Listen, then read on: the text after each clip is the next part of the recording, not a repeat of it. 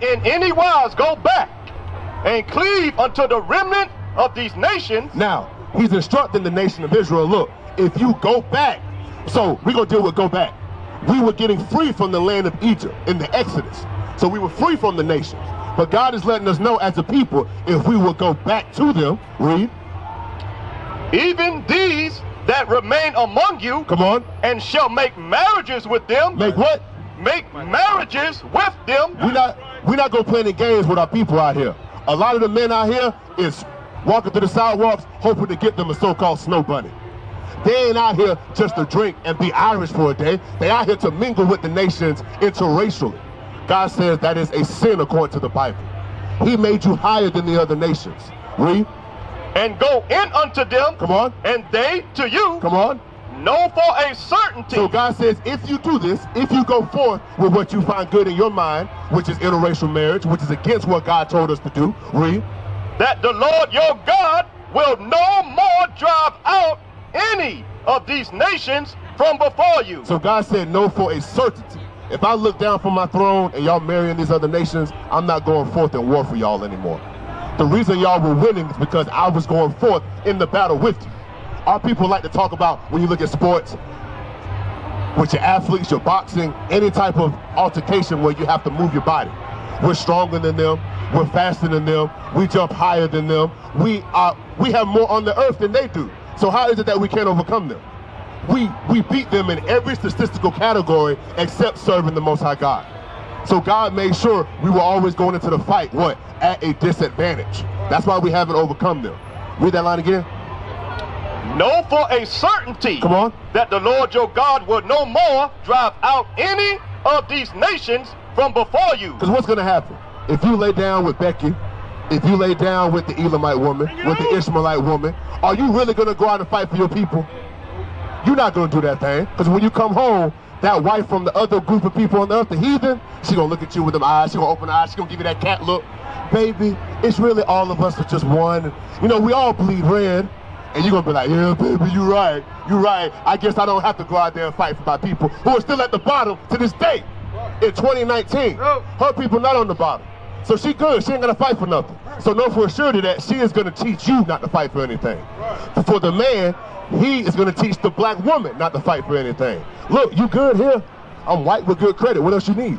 So they're going to teach us not to fight for our people. Read. But they shall be snares and traps. They shall be what? Snares and traps. Somebody asked that brother Tiger Woods how much his wife took from him in the divorce. The Bible says snares and traps. Somebody asked our unfortunate brother, Bill Cosby, what happened when all the women stood up and said, me too? Snares and traps. God's word is not a lie. We the ones out here playing games. We the ones out here lying. God meant every word he gave us. You so-called blacks, Hispanics, and Native Americans, you are the chosen people according to God. You are the Israelites according to God. Read that line again. And they shall be snares and traps unto you. Come on. And scourges in your sides. Scourges in your sides. When you try to accomplish something for your people, they're going to make sure they're in the mix to make sure it doesn't go right for your people. Explain to me how the NAACP is an organization for colored people, but there are non-colored people holding executive positions in that order. Are they going to do something to help you, or are they going to make sure that your people never rise up? Read that line again. And scourges in your sides. Scourges in your sides. It doesn't matter what political party you talk to, independent, Democratic, Republican, they all agree no reparations. They all agree. But we think they're all against each other and they're not on the same side. No matter what political party you talk to, they all agree. For these people that we've enslaved, give them nothing. They are scourges in our sides. They're not here to help us. Read. And thorns in your eyes. Here's a scourge in your side. Y'all coming out here to drink? You don't think the local police are going to set up checkpoints? They're going to be checking IDs. They're going to be checking your intoxication level.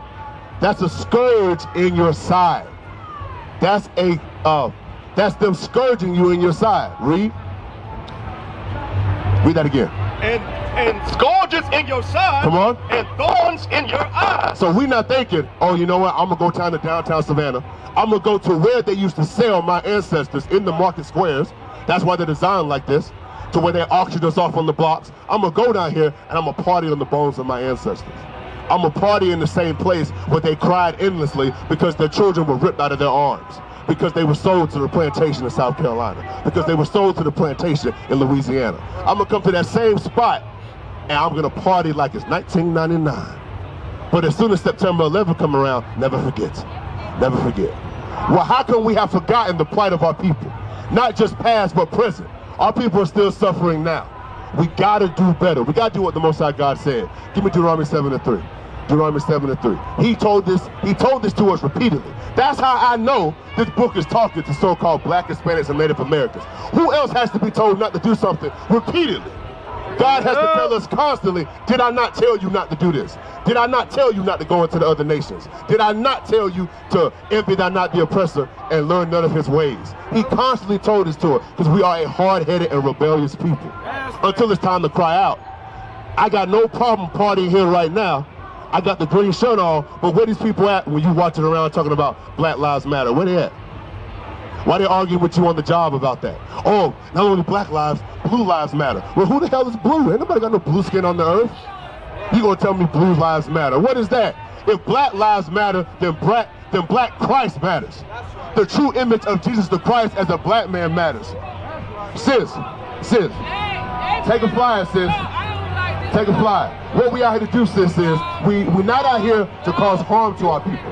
We out here to educate our people, okay? Hold what you got. Give me 2 Corinthians 7 and 10. We gonna read what we out here to do for our people. We're out here to cause you to come into repentance, sis. Sis, come deal with us for a minute, okay? Come deal, let's talk. 2 Corinthians chapter 7, verse 10. 2 Corinthians chapter 7, verse 10. Come on. For godly sorrow. For godly sorrow, we're out here to bring our people into godly sorrow. Make no mistake, our people never raised their voice like that at the white landlord. They never raised their voice like that at the white school teacher that is ignoring their children in the classroom. But when they see men and women that look like them, there is no respect among us. Because the nations did not teach us to love ourselves, they taught us to love them. That's why we know all day holidays, but we don't know anything God gave us. Right, read what you got. For godly sorrow worketh repentance. We out here to bring our people to godly sorrow, to make you realize we have offended the Most High God, and to feel repentant enough about that to change your ways. That's what we out here to do. So like medicine, it can taste bad going down, but it's good for you in the end. So we're not out here to argue and yell. We've been doing enough of that. We out here to talk and teach and edify. That's what we out here to do. Read that again. For godly sorrow. Come on. Worketh repentance. Come on. To salvation. Because this is going to lead you to salvation. To actually know you have offended the Most High God is going to spur you to get back in his good graces so we can get salvation. Salvation is us getting the kingdom. Salvation is not us being able to walk down here and party on St. Patrick's Day. The kingdom is for the nation of Israel. Let's read that. Luke chapter 1, verse 68. Luke chapter 1, verse 68. Luke is the New Testament. Let's see if the New Testament said anything different from the Old Testament. Luke chapter 1, verse 68. Luke chapter 1, verse 68. Come on. Blessed be the Lord God of Israel. Blessed be the Lord God of who? Israel. So in the New Testament, God is still the God of only one people. That's the nation of Israel. But newsflash, the nation of Israel is you so-called blacks, Hispanics, and Native Americans. The people that have been oppressed for centuries upon this earth. You are actually God's people. So that's good news. That's the gospel. That God has come for us. Read. For he hath visited and redeemed his people. He visited his people through his son, the black Messiah, Jesus the Christ, according to the Bible, a man with dark skin as if he was burned in an oven. A man with hair like wool. He visited us by sending his son to redeem us from dying on the cross. That was for one group of people. Christ said, I was not sent, but for the house of Israel. Read. And hath raised up an horn of salvation. That's talking about Christ. Read. For us. For us, which is his people. Read. In the house of his servant David. In the house of his servant David. David was a black man according to the Bible. Solomon was a black man according to the Bible. Moses, Noah, Job, Daniel, Jeremiah, and so on and so forth. These were all so-called black men according to the Bible. We're reading it straight out the scriptures. Let's prove that thing for you. Give me Acts 13 and 1. Maybe I'm making stuff up. Maybe I'm making stuff up. Maybe we have a hate-filled agenda. Or maybe we just reading the Bible just like it's written. The earth has been filled with so many church houses not reading the scriptures that when you actually hear them, it sounds crazy because you've never heard it until today. Yes, sir. Very heavy. Brother, you hear what you just said? He said with the church houses. Let me get that. Give me the book of Ezekiel chapter 16, and let's start at verse 30. Bring it out. Let's see what the Heavenly Father says about these church houses. We're looking at a church building right now. Right. The Most High never ordained this to come to happen. We're not supposed to be flocking inside these church buildings. Right. There's nothing coming out of these church buildings right. except for the mind state of your oppressor. Right. Right. The same oppressor that had you in captivity for over 400 years, man. And it perpetuates and continues today. Right. That's why we all out here bugged out of our damn mind, man. The sister gonna come up talking about my black son. Sister, you failed your sons. Right. Read what you got. Ezekiel chapter 16, verse 30. Read. How weak is thine heart? How weak is your heart, Israel? The heart, according to Mark 7:21, is the mind. Right. God is asking you, how weak has your mind become, Israel? Go ahead. Saith the Lord God. Saith the God of Israel. Go ahead. Seeing thou doest all these things. You do all these things. What are the things? Coming out here, dressing in damn green, putting paint and green in your hair, right. blonde in your hair. God never ordained you to have blonde hair. Right. Blonde hair is a curse according to Leviticus the 13th chapter right. in the eyesight of the Heavenly Father. Right. To hell with their identity. Right. They stole your identity. But you going about to put blonde hair in your head is not a reclaiming of your identity. Right. You will find your identity within inside the Bible. That's Read. right. The work of an imperious, whorish woman. The work of an imperious, whorish woman. The customs of this whore known as Babylon the Great. Right. Read. In that thou buildest thine eminent place. Read that again. In that thou buildest thine eminent place. What you're looking at across the street is the eminent place that we tend to build. Right. The customs and the philosophies and the doctrines of our oppressors. Right. That's Brother, let me right. ask you a question. This church across the street, it says the First African Baptist Church. Okay? Where does the doctrine or the religion of the Baptist church hail from? Who created the Baptist church? White man. The white man. You're absolutely 100% correct. Right. Your oppressors. In the 1500s, his name was John Smith. Right. The majority of your slave owners were Baptists. Right. The majority of the slave owners were Christians. Right.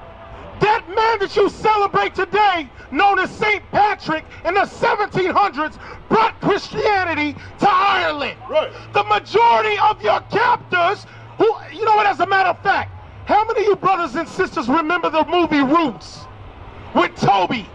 Kunta Kinte's master was an Irish man. Right. Master Waller or something like that. He beat the back in on Kunta Kinte until Kunta submitted and started going by the name of Toby. Right. The same way you guys get out here with your backs beat in and wear this damn foolish, just this damn abominable damn green, man, Right. that has nothing to do with this Bible. Right. Then they give you the damn four-leaf clover representing the Trinity. There is no Trinity. The Most High God and His Son, Jesus the Christ, are one according to the laws. Right. But it's two separate people. Right. Give me the books of, actually, let's finish this out in regards to these churches. Finish that out. Verse 16, Yes. verse 31. Come on. In that thou buildest thine eminent place. So if you look around, brothers and sisters, all throughout the ghettos, there's always a church building. Right. But the conditions of the ghetto and the block is to shambles, man. Right. It's a damn war zone. All these blocks is damn funeral homes. These churches are nothing but funeral homes for our people. Right. The modern day damn morgue for the so-called black man. Read. In the head of every way. And these churches are set up at the heads of every corner, at the head of every block. Go ahead. And makest thine high place And you make your high place. Go ahead. in every street. In every street, you see Creflo set up, Titty set up, Juanita Bynum set up. Right. Big money is going into these institutions. They cannot bring out the true identity of who the so-called black man is. Why? Because their slave masters will take the funding for these churches, Right. these wicked eminent places. Go ahead. And hast not been as an harlot, in that thou scornest higher. You scorn as high. You've been acting like a harlot. You've been a harlot with all these philosophies and doctrines of your oppressor. Read. But as a wife, Why? Because the nation of Israel is subject to one man, one husband, and that is Christ. But we play the whore. Go ahead. that committed adultery. You see that thing? So God basically has classified you as a whore. By what? Keeping the customs of your oppressor. From there, give me the book of Acts chapter 7 verse 55. I want to deal with that four-leaf clover. I want to deal with that Trinity doctrine that's pushed throughout Christianity. The Most High God and His Son Jesus the Christ are two different people. But their minds are on one accord according to His laws. Read what you got. Acts chapter 7 verse 55. Come on. But he, being full of the Holy Ghost, Come on. looked up steadfastly into heaven. Read. And saw the glory of God. And saw the glory of God. Go ahead. And Jesus. And who? And Jesus. And Jesus. Go ahead. Standing on the right hand of God. Wait a minute. I thought Christ and the Most High God were the same person. Read that part again. And Jesus. And who? And Jesus. The black Messiah. The King, the Savior of the nation of Israel. You so-called blacks, Hispanics, and Native Americans. You are the gods of this planet, man. That's right. You are God's chosen people. Read. And Jesus standing on the right hand of God. Wait a minute. So it said Christ was standing at the right hand of God. So what does that mean? That Trinity doctrine that Christianity pushes is garbage. That's right. Thus saith the Lord God. That's the New Testament. This you will never hear in your churches. You will never hear this in your congregations, man. Point blank and period. Isaiah 5 and 11. I got to deal with another matter. I'm sorry, officer. Because we came here early, man. And a lot of you brothers and sisters claim that you're Christians and love the Lord, but you won't do the things that the Bible commanded you to do. I'm a witness to that. And all of you guys are a bunch of liars. You'll be in church tomorrow giving up all your life pension. To what? For lies, man. Read what you got. Isaiah chapter 5 verse 11. Come on. Woe unto them. Wait a minute. That word, when you guys hear that word woe, it means destruction. Woe according to God means destruction. Read it again slowly for all of them that are out here. Woe unto them that rise up early. Wait a minute. We got here early to come out and edify the lost sheep of the house of Israel. God said destruction. Destruction to those that rise up early to do what? In the morning. In the morning. We've been here since the morning watching the traffic of our people go to and fro. Coming in here buying and selling on the Lord's Sabbath day. Read. That they may follow strong drink. All y'all out here to drink some damn green beer.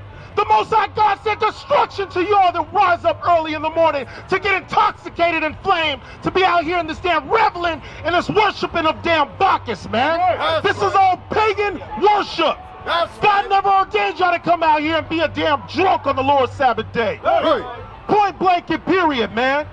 Point blank. You guys love iniquity. You guys love abominations. And you hate the word of God. Give me the book of Jeremiah, the 10th chapter. Jeremiah chapter 6 verse 10. I'm sorry. Yes. Isaiah 5 and 20. Let's get that first. Then we'll go to Jeremiah. Isaiah 5 and 20. Give me that. Isaiah chapter 5 verse 20. Read. Woe unto them that call evil good. The Bible says destruction to you, brothers and sisters of the nation of Israel, they call evil good. You call St. Patrick's Day good. Nothing good can come out of St. Patrick's Day except for later tonight. Hey, the streets will be quiet and clear after they clean everything up. Nothing good can come out of St. Patrick's Day but bodies being filled up in the damn morgue of brothers that look just like me and you, man. Brothers gonna be getting locked up tonight. They can't wait to make a mass amount of money off of y'all tonight, man. But y'all call this event good. This is your oppressor's event. You have no business being at this damn event, man. To hell with this event. Read. Woe unto them that call evil good. Destruction to those that call evil good. This St. Patrick's Day is a time of luckiness. Don't nothing lucky come from wearing damn green and damn clovers on your damn neck, man. That's right. Don't nothing lucky come from this. Nothing but destruction comes from this. This is sin on the Most High God's Sabbath day. Sin and death come out of St. Patrick's Day, man. Point blank and period. This is an odd thing in the eyesight of the Lord, man. Read. And good evil. And good evil. We're bringing out the good. What is good? You know what I want. Give me the book of Romans, the 7th chapter. Let's figure out what good is according to God. Because our people tend to call good evil and evil good. Read. Romans chapter 7 verse 12. Come on. Wherefore the law is holy. Now, the laws of God that was only given to the Israelites for the Israelites. Go ahead. And the commandment holy. The commandments and the laws of God are holy. They're set apart. They were never given to any other nation on the face of this planet but the so-called blacks, Hispanics, and Native Americans. You are the children of Israel. This law is set apart for you and you only. Read. And just and good. The laws of God are just and good. But nah, not with the black man today. No, St. Patrick's Day is good.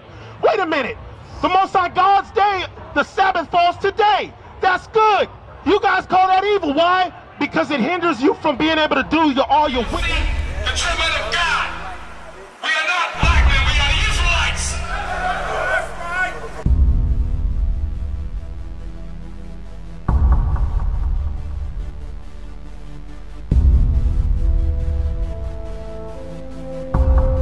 Take care of us. Take care of us. And our children too. And our children too. We have repented. We have repented. How are you? How are you?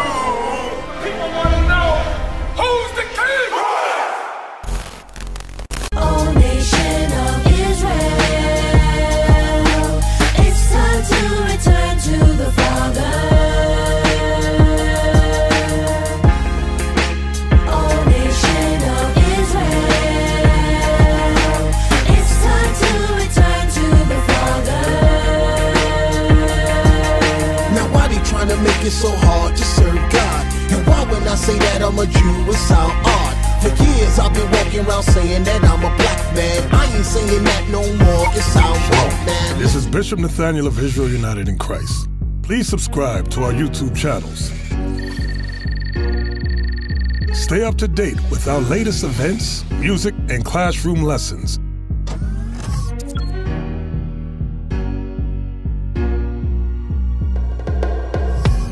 IUIC plans to continue visiting different countries where this gospel has not been preached before. IUIC needs your help in pushing this truth.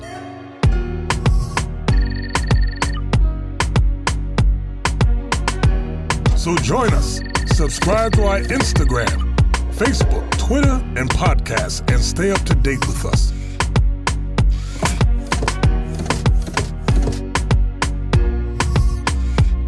For more information, please visit www.israelunite.org.